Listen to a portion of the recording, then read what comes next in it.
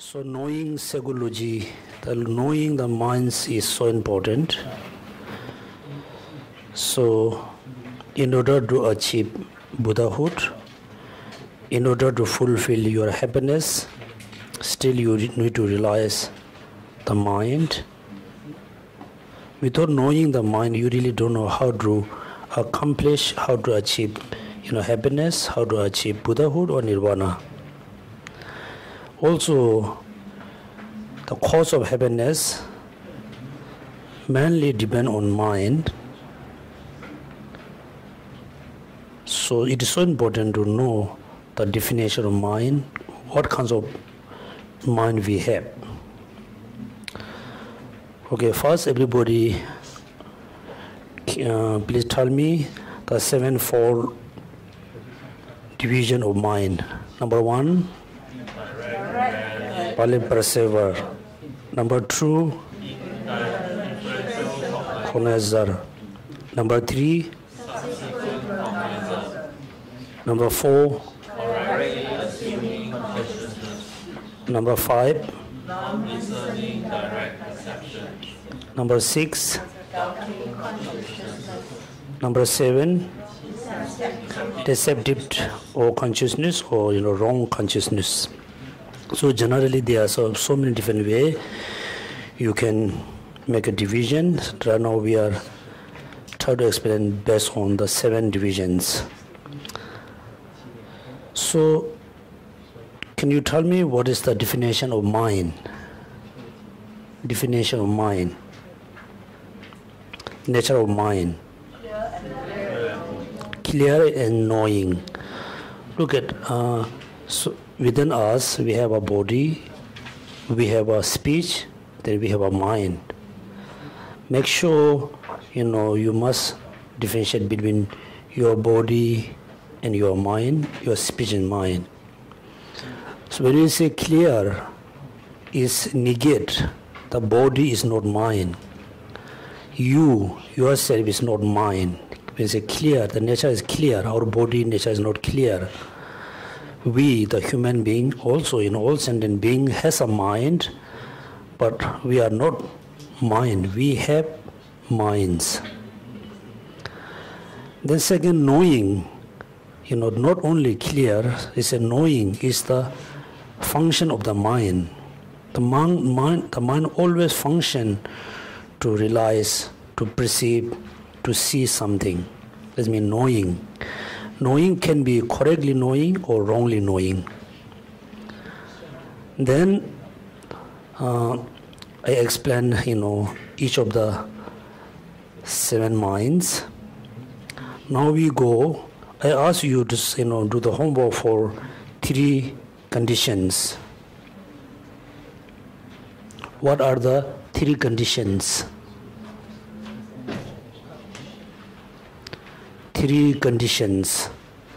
Sense direct perceivers.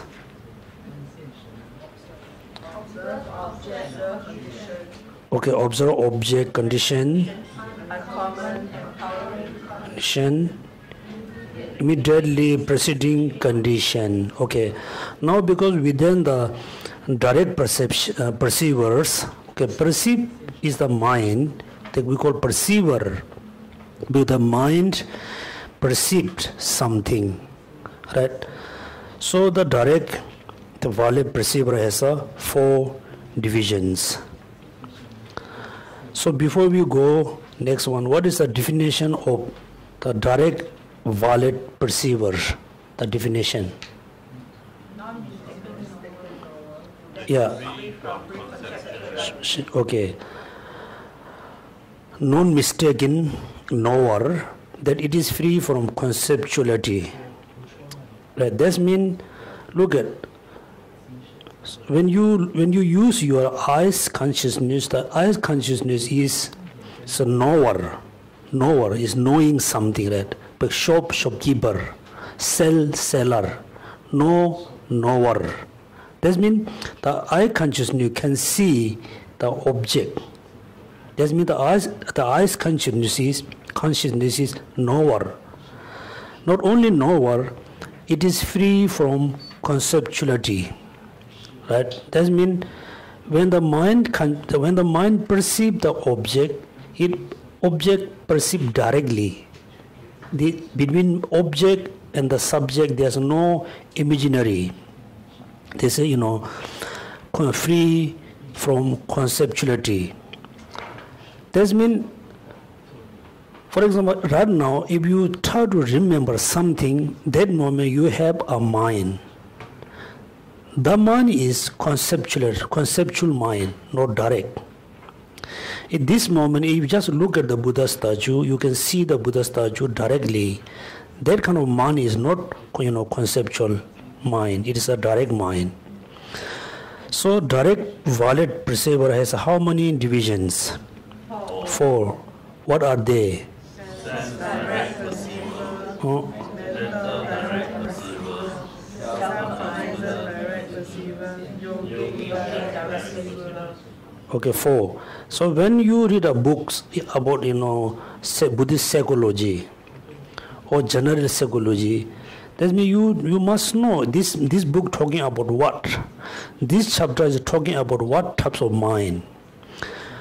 That means sense direct perceivers. That means we have 5 senses. The mental direct perceivers is a bit difficult to understand. In Tibetan we call Yingun. Third, self-cognized direct perceiver. The 4 is yogi direct perceivers.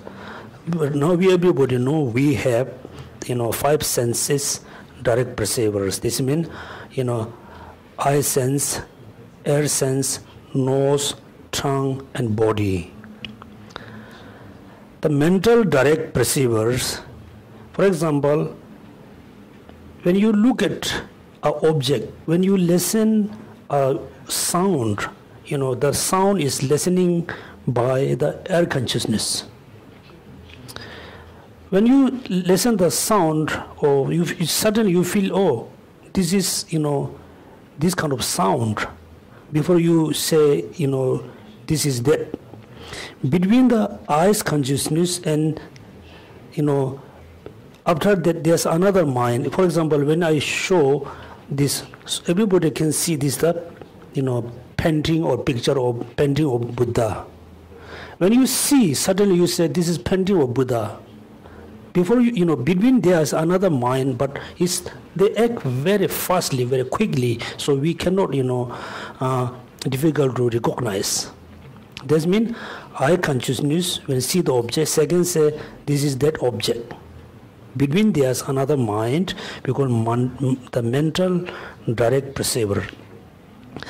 The self-cognized direct perceiver. So I explained what does mean self-cognized. Yogi means when you practice or something for many years, finally you can see the object directly. That we call yogi direct perceivers. What is the definition of sense direct perceivers? Non-mistaken, knower. Okay, next time you need to tell me without looking at the books. I give you as a homework, You are not giving me teaching, I'm giving you teaching. Okay, make sure the definition is very important. In any philosophy, in India we have a very popular true Buddhist true philosophy, Hindu and Buddhist. When they have a dialogue between Buddhist and non-Buddhist, like between Buddhist and Hindu, every time before they have a dialogue, they ask the definition. For example, right now, we as a Buddhist, we say we don't believe in God, or the Christian believe in God. Muslim believe in Allah, Hindu believe in Bhagavan, but we say they believe this and that, but we really don't know the definition of the God, definition of Allah. When you don't have the definition, how you can have a dialogue between someone? You must know the definition. When you have a clear definition, for you very easy to understand. This moment, my mind is, I have this type of minds. yesterday I have that type of mind. If you don't know definition, then you cannot recognize what kind of mind is arise within you. Look at non-mistaken, non-conceptual, knower. This produce upon the aggregation of three conditions. That means whenever our mind arise, any types of mind arise depend on three conditions, right? So without sound, you cannot have a air consciousness, right? There's a sound that air consciousness perceive the sound. If there's no sound, how do you know you have a air consciousness, right? That means in order to arise the air consciousness, we must need a object. What you call here observe object condition, which is the sound. Second, uncommon empowering condition, right? That means even though there's a sound around us, if your eyes power is so weak, or you don't have a eyes power, even though sound is there, you cannot perceive the sound, right? We must have a sound. That we must have a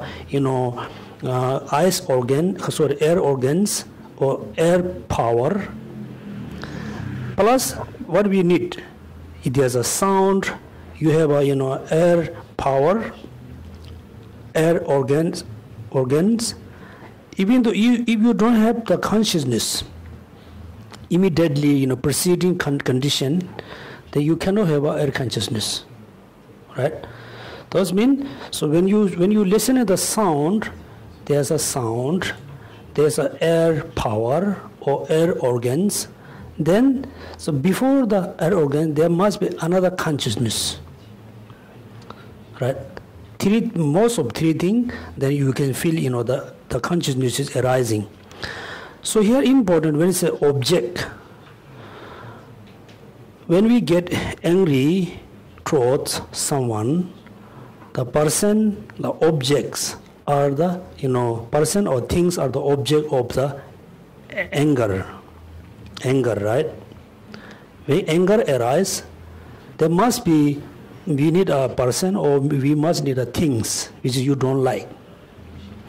This is object. But how if the anger arises within us?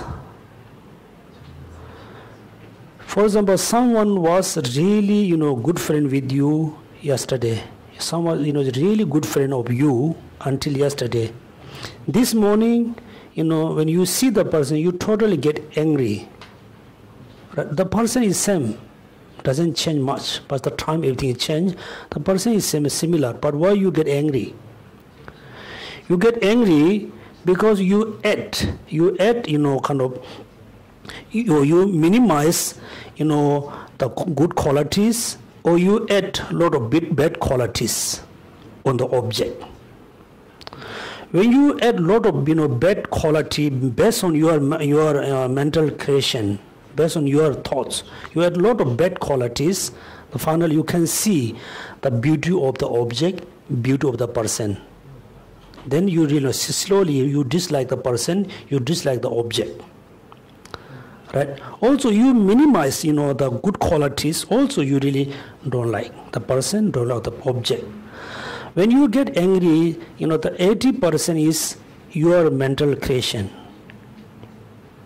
For example, look at, in order to get angry, there must be object, the person or thing. But second equal, uncommon powering condition, which is you have. Then third, immediately preceding condition, which is you have. Among the condition, most conditions which belongs to you, not the person, not the things. That means whenever we get angry, upset, you should think it's mainly because of me. You should not totally blame other person, other things are very bad. Now, 5 types of sense direct perceiver, we need to explain. Next, mental direct perceiver, a non-mistaken, non-conceptual knower that arises from its own mental sense power, is uncommon impower condition, type of the mental direct perceivers. When we think about the mental direct perceiver, it's become little bit different. The five senses depend on the form, the external form or inner form, right? Make sure externally form or internally form. It depends on form. So the form is the object. Then for the eyes organs, air organs is the empowering condition. The mental consciousness is not like this. So the previous mind or some other types of mind can be the empower condition of the mental direct perceivers. So today we just stop here. So next time when you come back for the class, everybody must try to remember the seven folds division of mind, the definition of mind, definition of direct valid perceiver, then definition of sense direct perceivers, then definition of mental direct perceivers. Okay, so we stop here. So now we start the Lamrim class.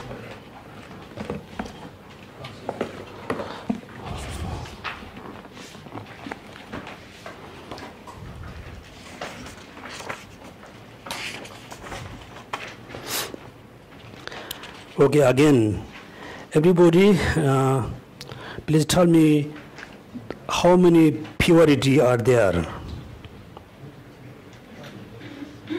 according to the Vikamala Shila or Bikamala Shila.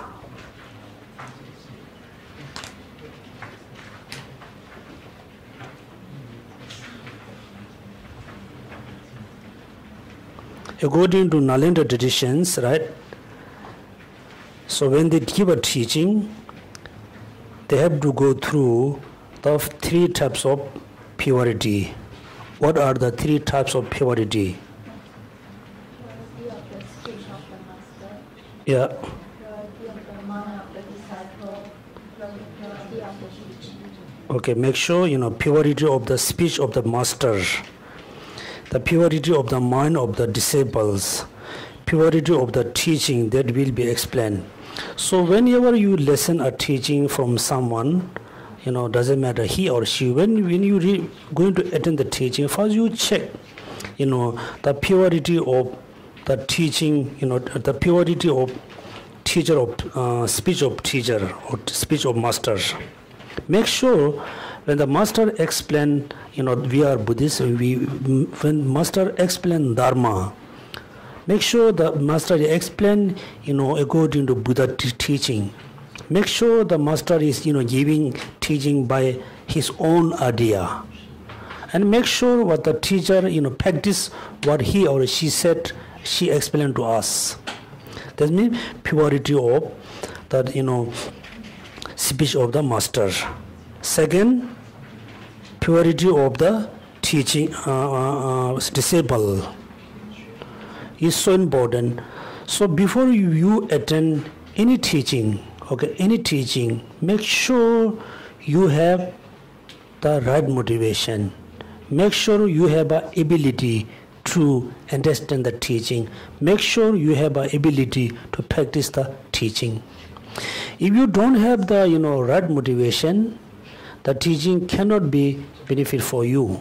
That motivation is so important. Even though you have a great motivation to attend the teaching, to practice the teaching, if you don't have the ability to practice the teaching, then the teaching cannot benefit for you. You cannot get any benefits. Even though you have the right motivation, you have the ability to understand, but most important, you must have the ability or motivation to practice. Right? So we are sick person, we are sick, we are totally ill, so we need to see a doctor. when we see the doctor, you must know I'm going to see the doctor in order to cure my illness or my disease. So second, you must know after you see the doctor, you're going to get the right medicine. Make sure after you got the medicine, make sure you take the medicine on time. Okay. Next one, according to Bikamala Shila or Vikramara Shila. So how many greatness are there? 4. What are they? Teaching, greatness of the author, teaching,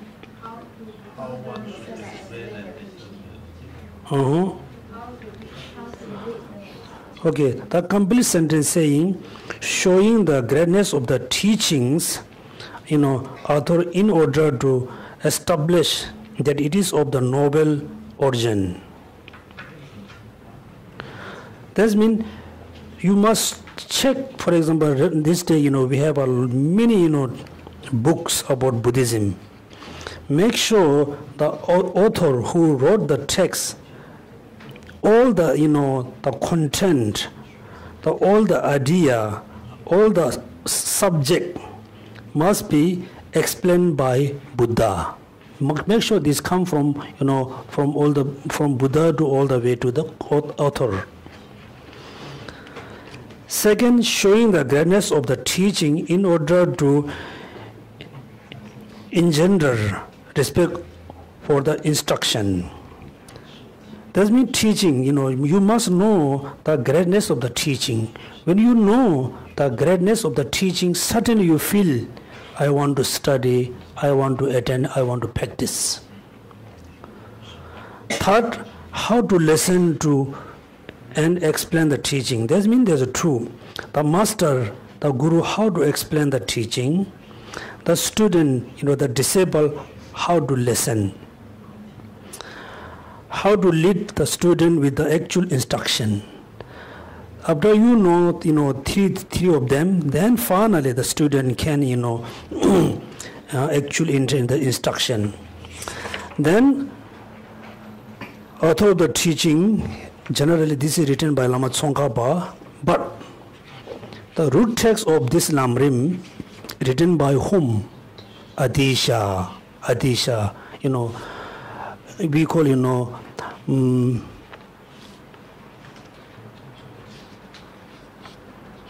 Tibam Shri Tibam Kara Gyan Shri Tibam Gyan Shri Tibam Kara Gyan. So when you look at the Lamrim, which is written by Adisha, is very small text.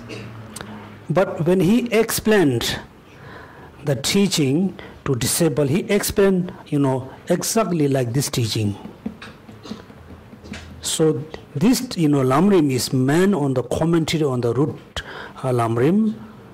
Actually, most of the teaching explained or instructed by Adisha, the Lamrim Chenmo. Make sure this you must know. Then, so when we try to understand the greatness of the author, then make sure the person who wrote the book, make sure he or she must be a very practitioner. Not only serious practitioner, not only make sure he or she receive all the lineage, all the teaching from his own master. The master make sure receive teaching from other master all the way to Buddha. So receiving teaching, receiving initiation is quite easy. Practicing teaching, practicing initiation is very difficult. Make sure not only receive the teaching, make sure the author of the book is very serious practitioner.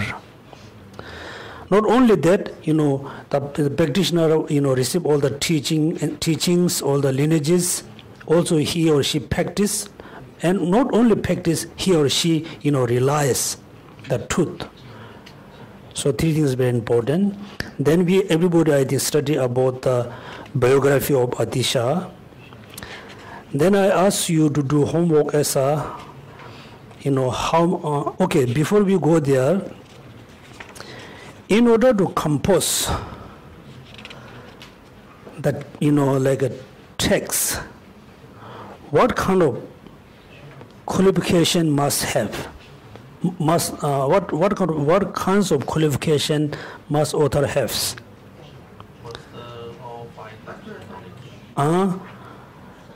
How many qualifications? 2, 3, 5. 3, right? Okay. What are the 3? What the 3 are? Yeah.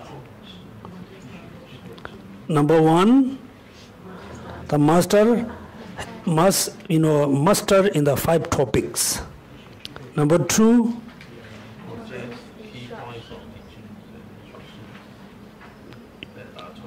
right, should possess the instruction that are the key points for the practicing that meeting of the topic of Buddha knowledge, which have been transmitted in the unbroken lineage through the excellent being from perfect Buddhas. That means the person must receive the instruction, most of the key point, not in all the words, key point. Not only that, the key points, transmitted from Buddha all the way to him or she. Number 3, should receive permission to the compose text in the vision of his or her chosen deity. That means, anybody can have, first, qualification, second, most important one, third. So before, he or she compose the text, he or she must receive, must have a vision from the chosen deity. So here, who was the chosen deity of Atisha? Mother Tara, right? Mother Tara. Actually Atisha has a many chosen deity. Particularly, Tara was, one of his very important chosen deity. So before he went to Indonesia, also Mother Tara asked him to go to Indonesia to meet Lama Selingpa or Selendrapa. Also before he went to Tibet, Atisha asked to Mother Tara, should I go to Tibet or I should not? Mother Tara said, if you go to Tibet, you can give a lot of benefits. You can, you can split the Buddha Dharma all over Tibet, but you're going to have a short life. How many life become short? Right? That's me, I think 12 something. Anyway, Tara was the chosen deity of Atisha. As a Buddhist practitioner, you can pray to any Bodhisattvas, any types of the transcendent deities. But you must have your particular deities. Or Manjushri can be your deities, Amida Buddha you can be your deities, Aryatara, Buddha Shakyamuni. You must choose a particular deities as your personal kind of teacher or guru. Generally speaking, if you chose Mother Tara as your chosen deity, it will be nice, because in Nalanda University, also the Vikramarashila, all the Indian masters, most of them, particularly the 17 master from Nalanda master, all of them practice pray to Tara. So you can see the mother of Tara, that the left hand is like this, right? It's like teaching mudara, protection mudara. This hand is the giving mudara. That means I will protect you, I will protect you any kinds of, difficulties. Not only just I protect you, I will give you whatever you want. Then look at the right leg, outstretches, not fully, posture. This is a half posture. One is just. That means, she's always ready to protect you, giving you, come down very quickly. So do you know Midira Buddha, the sitting posture? The Midira Buddha sit as a chair. That means to down on the sitting on the chair, right? Look at chair. That means he is ready to come to the world in the future. That's why everybody, if you wish, you want, you can choose Tara as your personal deity. This is good. Next, so make sure the three qualification for author of text.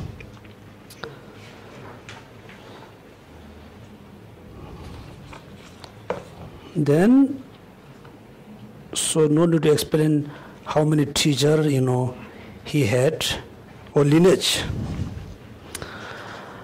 The lineage is very important in Buddhist tradition, particularly in Tibetan, in Tibet. I'm not using, in Tibetan Buddhism. I'm using, in Tibet, the lineage is very important. Lineage. Generally, we have, two gurus, mainly, root guru and lineage guru. The root guru means whom you receive teaching directly, he or she, your, root guru. For example, your guru's guru, you haven't met your guru's guru, he or she, your lineage guru. For example, right now we are studying Lamrim. Let's say, my teacher is Dalai Lama, His Holiness Dalai Lama. His Holiness teacher was Ling Rinpoche and Tijan Rinpoche. And Ling Rinpoche and Tijan Rinpoche received the teaching from, Pabonga Rinpoche. The Pabonga Rinpoche received teaching, his own guru, all the way to Adisha. Adisha received teaching from other master, particularly Lama Selingpa. Lama Selingpa received his teaching, his true, very important guru. Those gurus received the teaching, one is from Asanga, one is from Nagarjuna. Asanga and Nagarjuna, in Asanga received the teaching from Mitra Buddha. Nagarjuna received the teaching, mainly from Manjushri. Both of them received, the teaching from Buddha Shakyamuni. That means that we say, unbroken lineage. So when you receive the teaching through unbroken way, so you really going to receive the blessing. Look at, with the regard to lineage of the guru, there are two lineages. Because in Buddhism, we have only two traditions. What are they? Common, Hinayana and Mahayana. Okay, look at, in Buddhism, we have only two traditions. We don't have many. Right now we have many traditions. Tibetan Buddhism, Chinese Buddhism, Thai Buddhism, Sri Lankan, Korean, Burmese, Cambodia. We really dividing ourselves in many parts. Let's say we have only two traditions, like Hinayana or Mahayana. Or there's another way, you can say Sanskrit tradition, Pali traditions. We have only two traditions. And Sri Lanka, Thailand, Burma, Cambodia, Laos, they are follow the Pali tradition or Hinayana. And like a Tibet, China, like Tibetan, Chinese, Japanese, Korean, and I think in part of Vietnam, Russian, Mongolian, those are follow the Mahayana tradition. Within the Mahayana, there are again two. What are they? Perfection and mantra. Look at, that is very clear that within the Mahayana, there are two lineages. Only two lineages. What are they? Perfection's lineage and Manthara lineage. Okay, make sure perfection is talking about, for example, Prajnana Paramita, Hatsudara, we call, perfection, the content is the perfection. So within the Mahayana, there are two, right? Within the perfections, there are two more division. What are they? Deeds. Look at, within the perfection lineage, there's a two lineage, view and deeds. View here referred to, kind of the profound view, like emptiness. The deeds refer to the practice of bodhisattvas. Except the emptiness, bodhicitta, great compassion, six prajnana paramita, renunciation, all of them include into the deeds. Because we have two practices, methods and wisdom, right? Methods and wisdom. When we practice methods, what we practice? We practice, compassion, kindness, tolerance, 5 paramitas. With the last one not included into the methods. Taking refuge, generating bodhicitta. Those are included into the deeds lineage. Emptiness is included into the view or profound lineage. Within the lineage of the deeds, right? Their lineage descend from Mitriya, from Manjugosha. Profound and deeds. Profound is the mainly in the profound view, which is emptiness. The deeds has a two lineage. One is descend from Mitriya. Second is Manjushri. Right? That means Asanga received the deeds lineage from Mitriya Buddha. Then Nagarjuna received the deeds lineage from Manjugokha or Manjugosha. Making three lineage in the perfection. That means we have a profound view lineage, lineage from, the deeds lineage from Mitriya Buddha, the deed lineage from Manjugokha. That means within the perfection lineage we have a three. Then next one, there are 5 system of the lineage, which is the mantra, right? Respect to the mantra vehicle. Do you remember the meaning why we call mantra vehicle, perfection vehicle? Do you remember the meaning? I said, for example, just bodhicitta. Bodhicitta is the mind, right? Bodhicitta is, we can name vehicle. Bodhicitta we can name Bhumi. Bodhicitta we can name path, right? Salam. Because when you use the vehicle, so you're going to reach to your destination very quickly, safely. Right? That means bodhicitta is look like the vehicle to go to Buddhahood, to go to liberation. We call vehicle. Also path. When you go to Marina Bay, you follow the path, you're going to reach Marina Bay. If you don't follow the path, you're going to get East Coast Park, not Marina Bay. Right? You have to follow the path, exact path. That means bodhicitta is path. Okay? For example, path, because if you practice bodhicitta every day, finally you're going to reach Buddhahood or Nirvana. We call path. The bodhicitta is bhumi, right? Generally there's 10 bhumis in the Arhat path. Generally all the practices, renunciation, bodhicitta, 6 prajnana paramita, all of them we name bhumi. Bhumi. Why no? Why? Bhumi. Bhumi is like ground, right? Ground or earth, land. Why bodhicitta is land? We are not talking bodhicitta as the land which is very hard. We name, right? We name, we named, we call bodhicitta is bhumi, or land. The two meaning. One, if there's a land, if there's a piece of land, you can grow something. You can grow, so you can, grow trees, you can grow rice, you can grow flowers, you can grow whatever you want.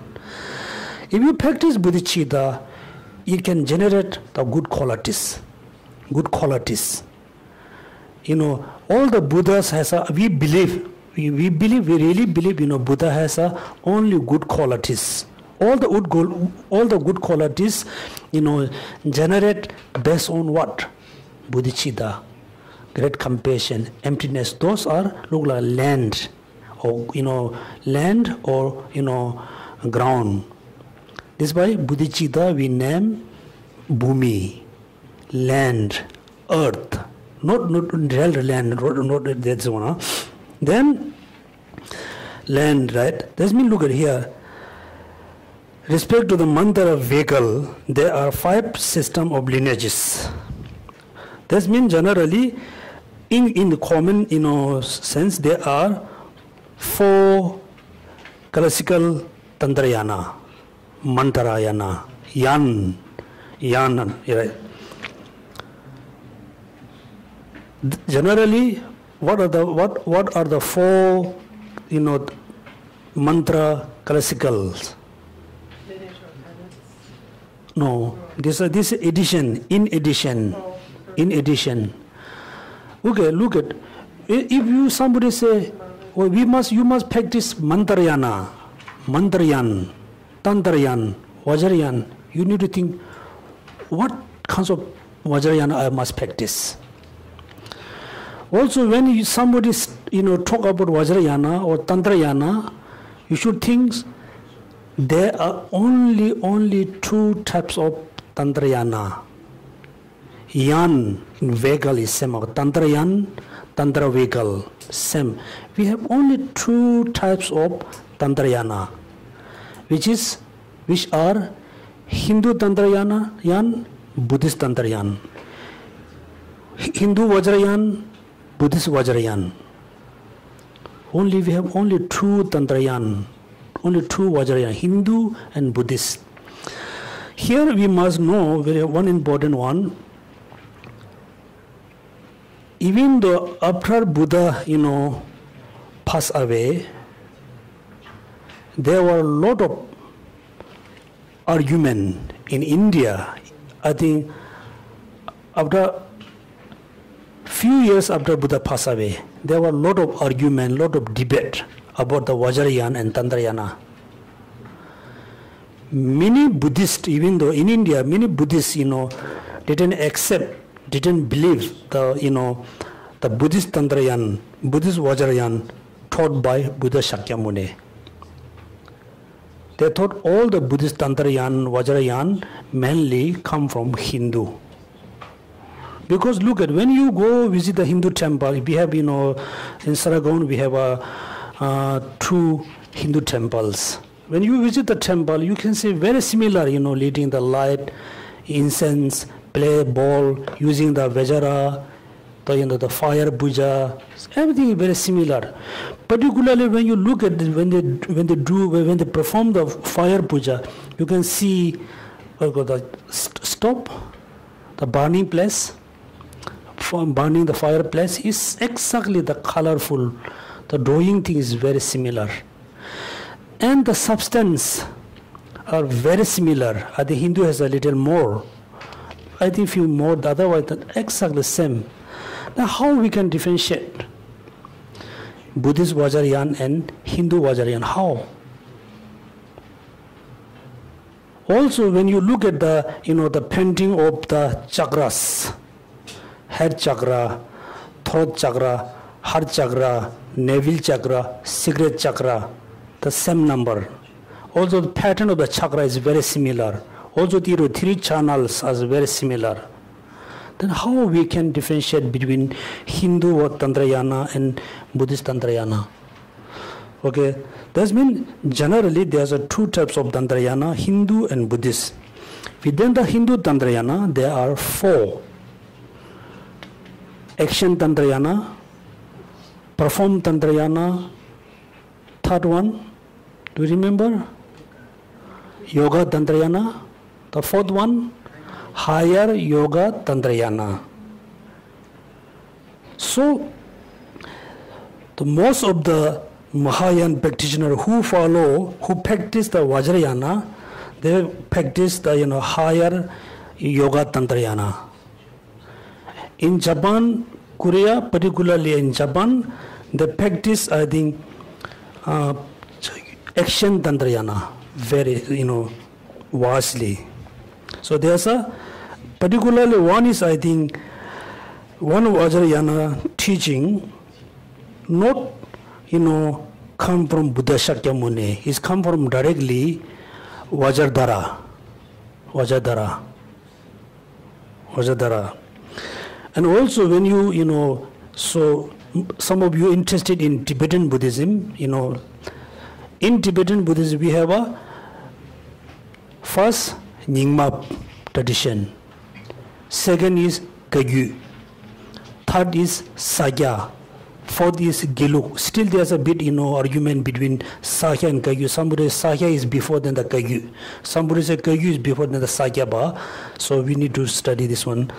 Then, when you study about the Nyingma lineage, in the Nyingma lineage, there are so many Tantrayana teaching come from Buddha Shakyamuni. Also, there are so many Tantrayana teaching not come from Buddha Shakyamuni, come from directly Vajradhara.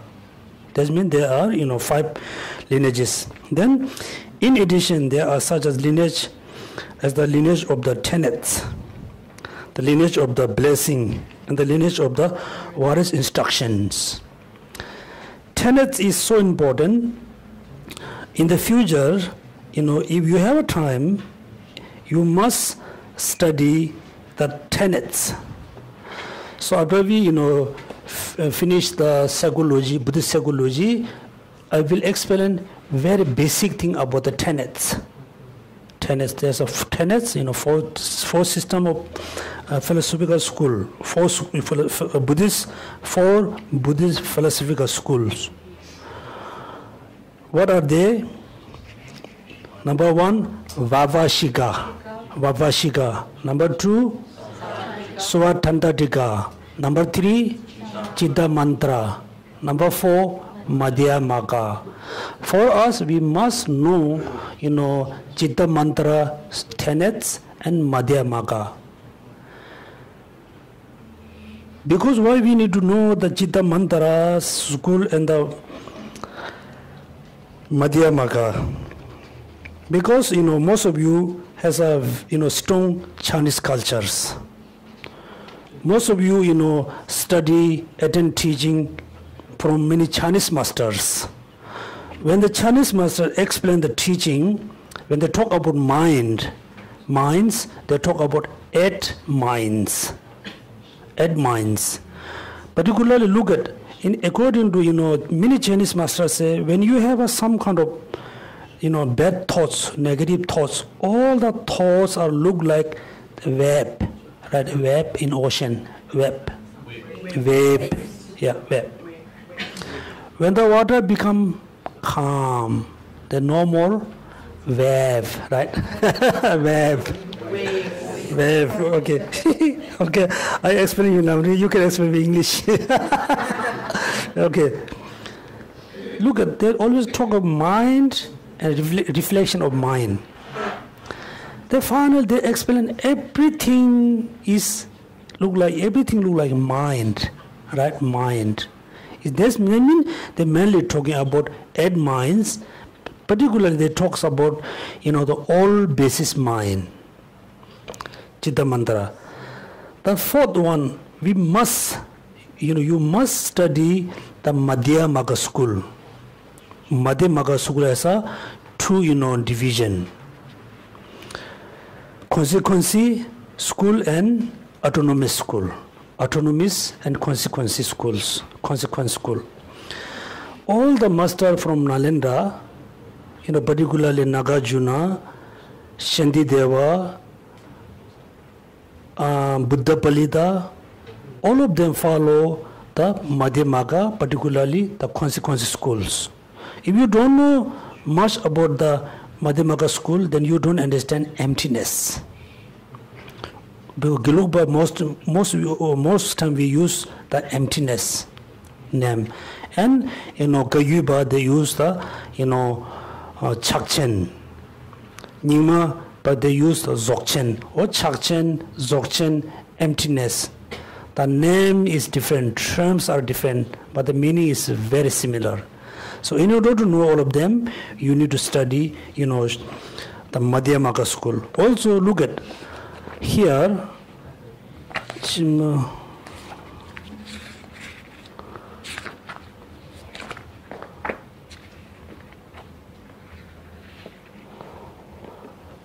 So look at this is the Lamrim. More than 75%, I think more than 30%, they talks about the emptiness, the two schools, autonomous school and consequence school. Look at.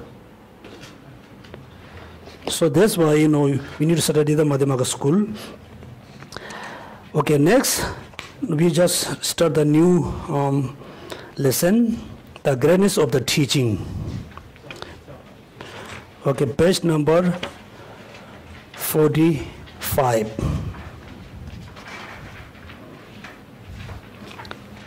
Okay, concerning the teaching to be explained, the root text of this instruction is the lamp of the path to enlightenment. The text are only, I think, 15 pages.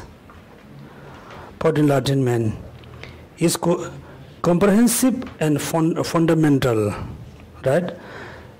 This refers to the Lamrim. This Lamrim, the root text of this Lamrim is Lamp of the Path to Enlightenment, which is written by Adisha. Okay, make sure the Adisha Lamrim is the root text of all Lamrims.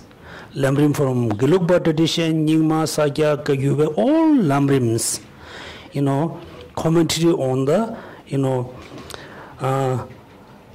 lamp for the path to enlightenment. All Lamrims, rooted by the lamp of the path to enlightenment.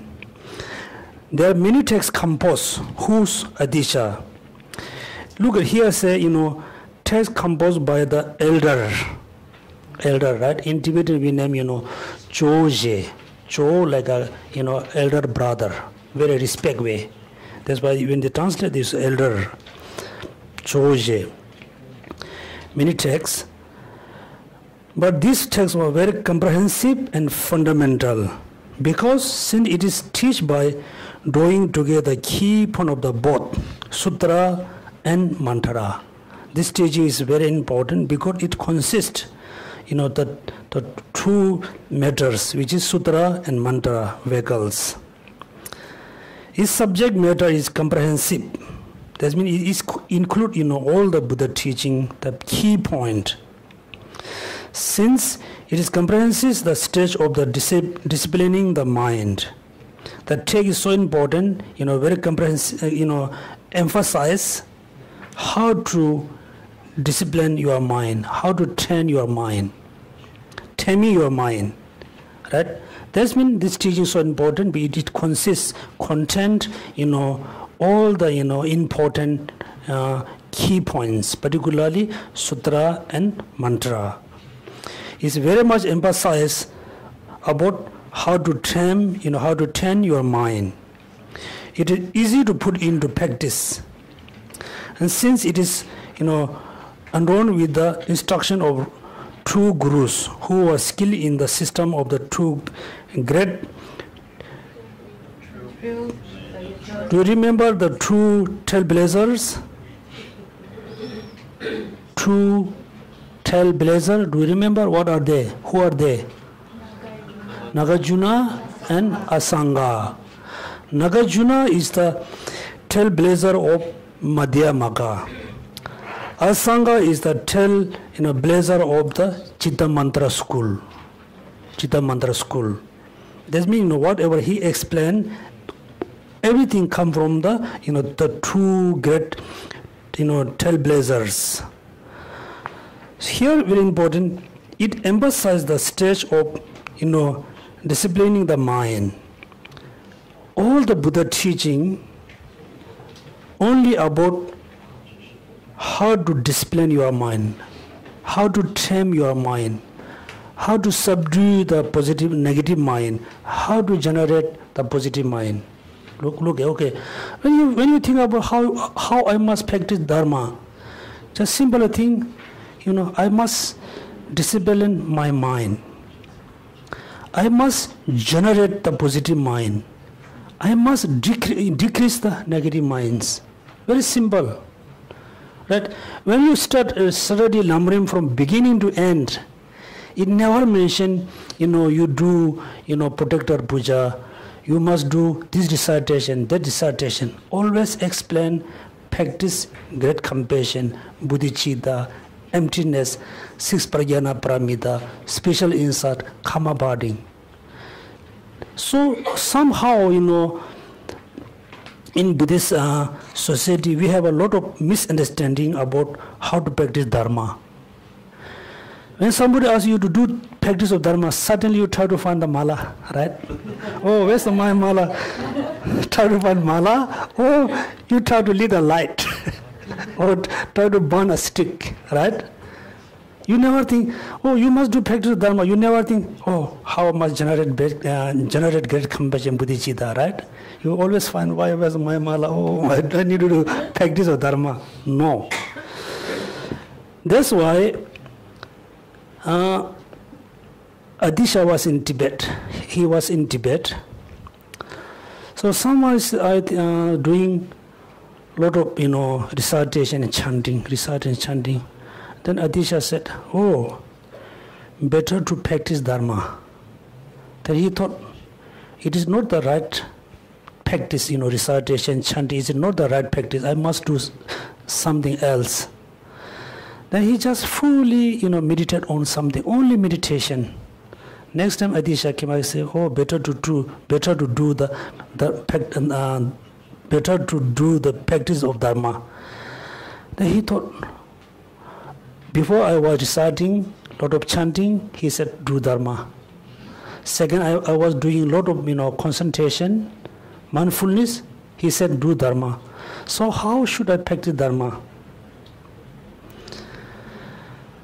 Then he said, completely renounce in the samsara, generate bodhicitta based on great compassion. You will become a Buddha, right? That's means recitation not about renunciation. Only concentration is not about the renunciation and bodhicitta. Then it's a completely renounce with the samsara, generate bodhicitta based on great compassion. Do you remember, I think some of you already attend the Lamrim, the Mahayana teaching rooted by great compassion. Great compassion. If you believe, I am Buddhist, number one, if you really believe I am Buddhist, always, follow a thing about law of causality. If you really think I'm Buddhist, always think about law of causality. Positive karma produce positive, result. Negative karma produce negative karma. I should not accumulate negative karma. I always, accumulate positive karma. If you feel Buddhist. Second, if you think I'm Mahayan Buddhist, I'm Mahayan, practitioner, then you should not harm anybody, include, insect. But Singapore, you don't have a lot of insects, which is we have. Even though you should not harm anybody. Why? Why? Because they are once our mother. Yeah, you can say in old sentence, we used to be our mother. But most important, we should say, the insect and me, we are equally one happiness. Don't want any suffering. Then why I'm killing, harming? I don't want suffering. This insect doesn't want suffering. I don't want, suffering. My enemy doesn't want suffering. If you think this way, then you become good Buddhist, you become, good Mahayan practitioner. You totally neglect, practicing great compassion, bodhicitta. Still you, say I follow Mahayana teaching. That means usually I said you follow the Mahayana tradition, not the Mahayana teaching. Or you really, don't care about the positive karma, negative karma, you still believe I am Buddhist, then I say you follow the Buddhist tradition, not the Buddhism tradition, right? That's why when you wake up, you need to lead a light, burn incense, right? This tradition, just put the water, you forget to fill the water, you feel guilty. You forget to lead the light, you feel guilty. If you forget to practice great compassion, you never feel guilty. Right? This is really, we have a lot of, misunderstanding. That is so important to, practice the great compassion. That's why look at it. Since it emphasizes the stage of disciplining the mind, it is easy to put into practice. Since it is endowed with the instruction of two gurus, that means we are very lucky to have, this Lamrim written by Adisha. Otherwise, we really don't know how to practice the Dharma.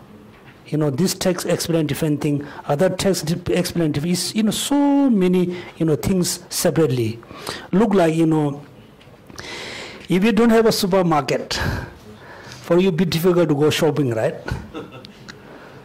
Some shop in the Marina Bay sell, flour.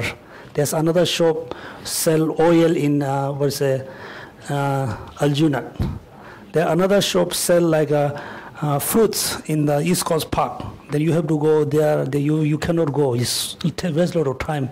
Now we have very easy when you go supermarket. Everything there, right? Very easy. Same this Lamrim look like supermarket. Everything put together.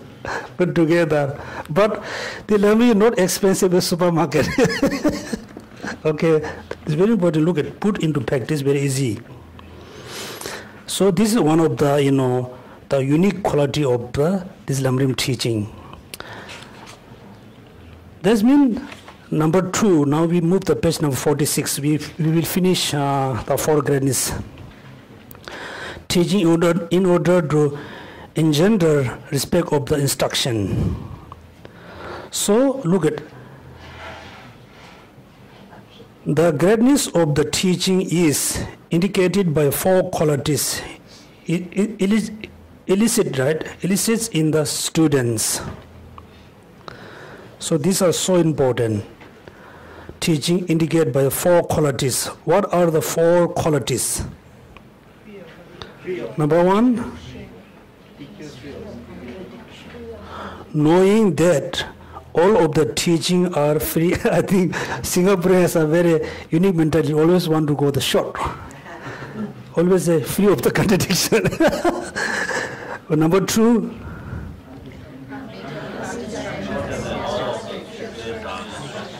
practice. Number 3, intent. Number 4, okay, those 4 qualities are very important for us. Number 1, knowing that all of the teaching taught by Buddha Shakyamuni, all of the teaching commented on Buddha Shakyamuni, doesn't matter who composed by Indian master, Chinese master, Tibetan master, Thai, Sri Lankan master, doesn't matter. All the Buddhist teachings are free of contradiction. There's no contradiction between Sutrayana teaching and Mantrayana teaching. There's no contradiction Hinayana teaching and Mahayana teaching. There's no teaching between Tibetan Buddhism and Chinese Buddhism. No. This was so knowing that all Buddha teaching are free of contradiction. Number 2, coming to understand that all of the scriptures are instruction for practice. right? Whichever book about Buddhism always instruct us, always give instruction for our practice. Look like medicine, right? The medicine mainly for what? All the medicine. There are so many types of medicine, mainly about what? Cure the illness, right? There are so many teaching taught by Buddha Shakyamuni. 84,000. 84,000 taught by Buddha Shakyamuni. So how many teaching on commentary on? Many. In Tibetan language, only Tibetan language, we have almost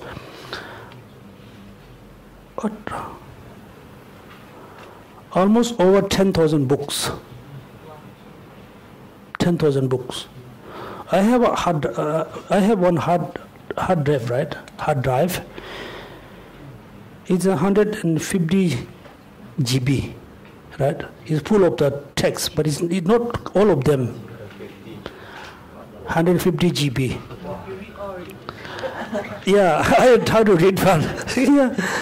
That means, look at all of them mainly for practice, mainly for how to turn our mind, how to generate positive mind, how to degenerate the negative minds.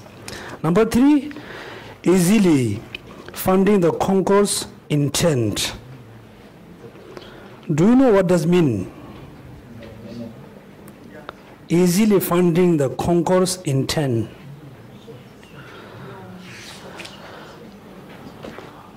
Why Buddha Shakyamuni, in the let's say common sense or uncommon sense, why Buddha Shakyamuni, came on the planet? Why? Yeah. Teach us. Yeah. Exactly. Buddha came mainly for, free us from suffering. This is his main, reason to take a rebirth on the planet in India or Nepal. How he can, free us from suffering? How? Give a lesson, right? Give a lesson. What kind of lesson are most important?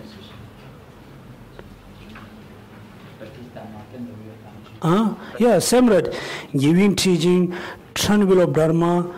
So all of them mainly he focused, free us from suffering. So he gives so many teachings. Mainly emphasize what? How to introduce emptiness. How to introduce us emptiness.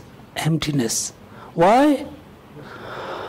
All the sufferings, arise based on 3 poisons mind, right? 3 poison minds. The 3 poison minds, what are 3 poison minds?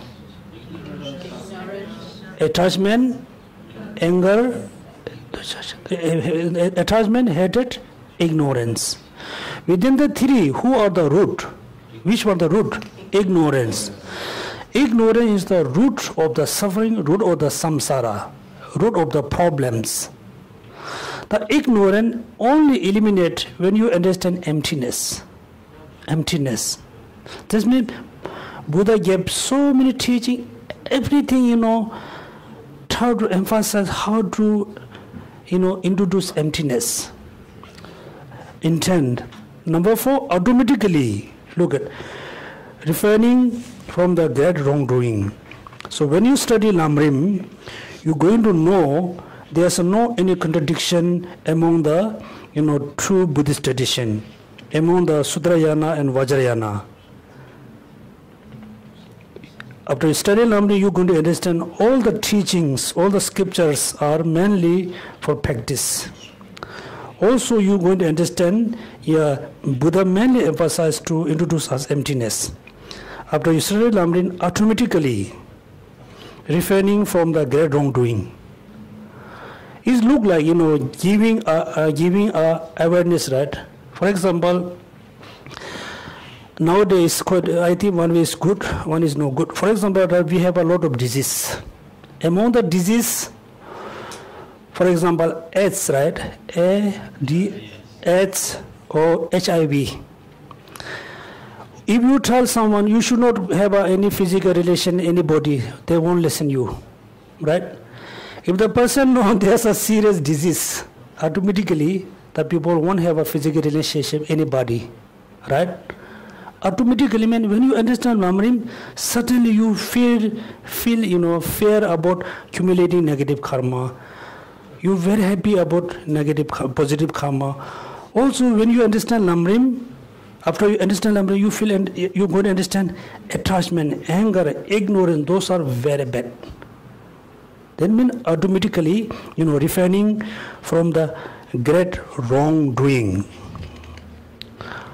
Okay, next. Contradiction. Now we just move to the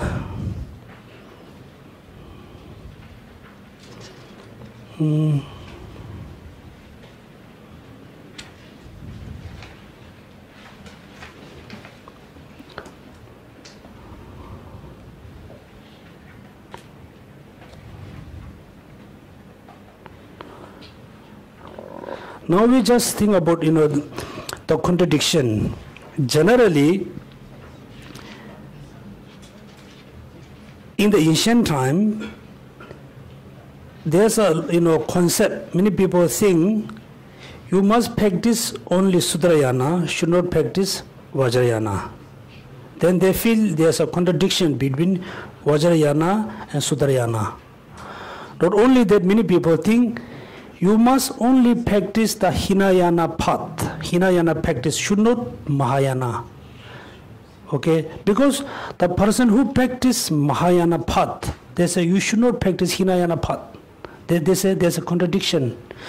If you practice Vajrayana, you should not practice, Bodhisattva path and Hinayana.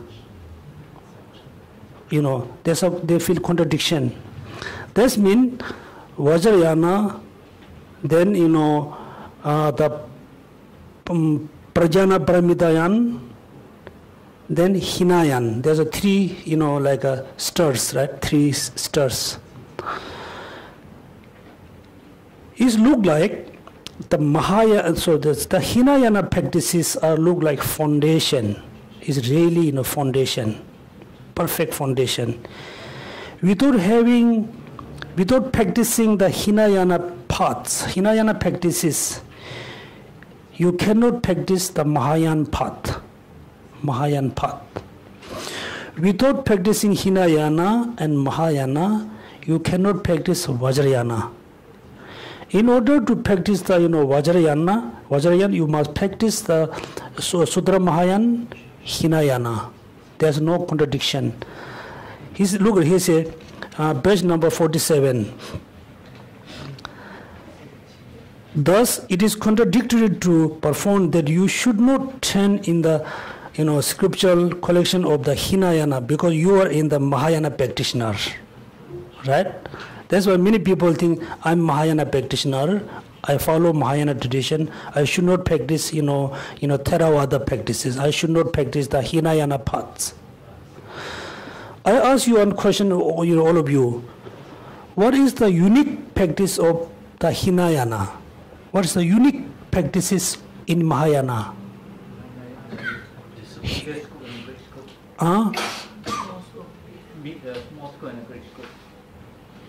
Okay. Okay, General, how do you feel? Are you practicing Hinayana and Mahayana both? Overlap, right? Both of. Are you practice both of them? Yes. Hinayana and Mahayana. Okay. So here, you must know few importance. I thought I should finish the 4 greatness, but I don't think I can finish. Okay. We can say uncommon Hinayana practice. Hinayana practice with the common, because shared, right? Share and shared. Shared by. So, for example, the Bodhisattva one, when he or she practice the Mahayana path, he or she also practice the Hinayana path, which is shared with the Mahayana. For example, okay, so we have a donkey. Then we have a horse.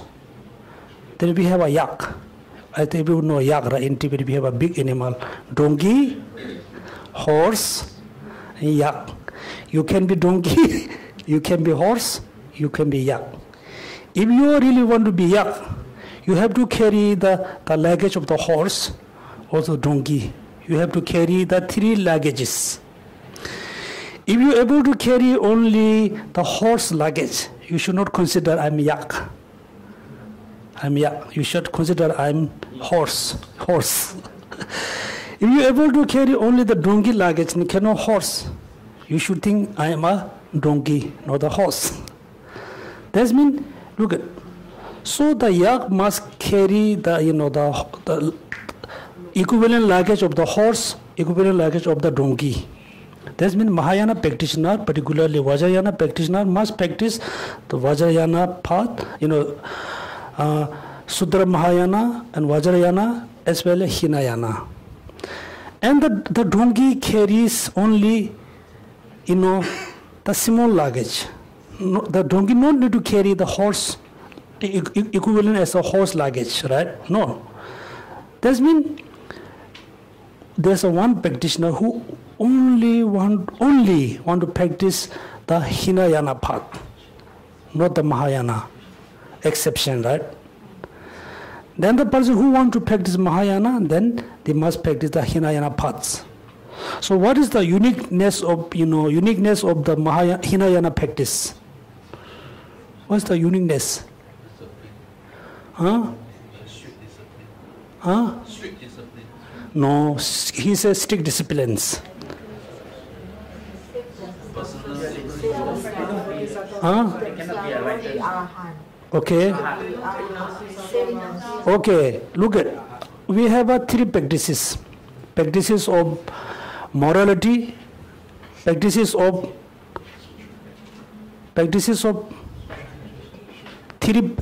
Tiripitaka. Do you remember? Practices of morality, practices of mindfulness, practices of wisdom. Right, wisdom, look at. That means morality, mindfulness, wisdom. All of them, Hinayana practitioner, Sudra Mahayana, Vajrayana practitioner, all of them practice, 3 practices. All of them practice the morality. They must follow strictly morality.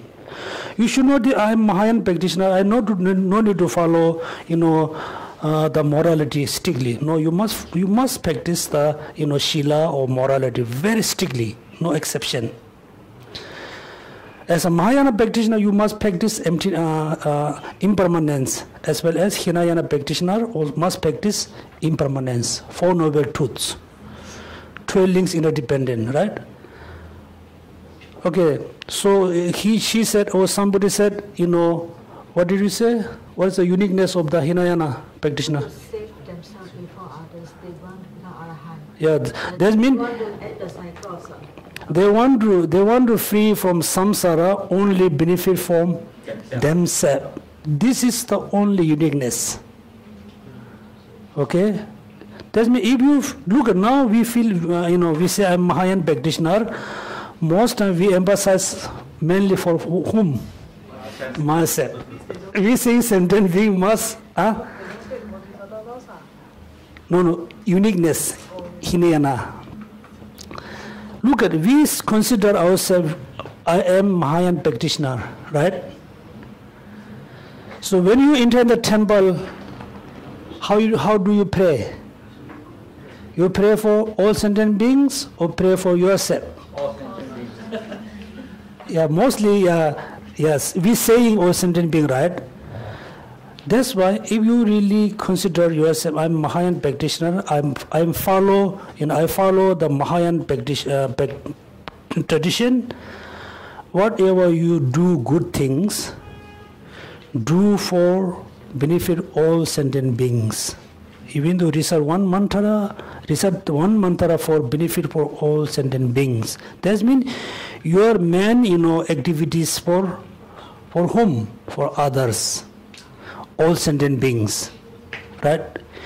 If you really think, I'm doing this for all sentient beings, then you no need to worry yourself, because you are included into all sentient beings. If you feel, wish all Singaporeans are happy, then you will be happy. All Singaporeans, going to receive $10,000 from Singapore government, right? Then you no need to give separate application, do you? No, everybody is going to receive, you are going to receive. This means all sentient beings be happy, you are happy. So that's why you don't need to worry, separately yourself. Just always think about, all sentient beings. Okay, as a homework, next time everybody precisely try to understand the four qualities. Right? Four qualities. What are the four qualities? Okay, number 2.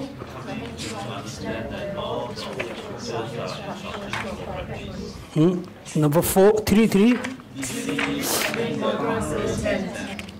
Number 4. Okay, as a homework, please everybody, read very precisely and try to get the, the essence. How, all teaching, there's no contradictions. How all teaching, mainly about instruction or practice. So it's homework, huh? Next time when I ask you a question, no need to read the books. Okay. Okay, so next we do the dedication prayers.